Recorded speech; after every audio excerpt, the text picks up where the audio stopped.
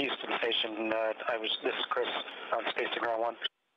And we were seeing wheels. I was back in the docking compartment looking. Sounds like, just talking to Tom and Chris here, sounds like it backed up completely, but they saw a very steady stream of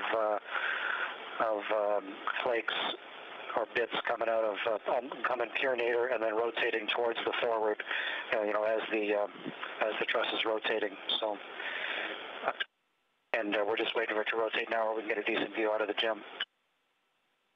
Well, we copied all that, Chris. Thanks. What you guys are doing is perfect. It's exactly what we need. And keep at it if you would, and we'll give you further words as we have them. Houston, Will, let us know if we're telling stuff you already know, but all of us agree that they were coming out cleanly and repeatably enough that it looked like it was a point source that they were coming from.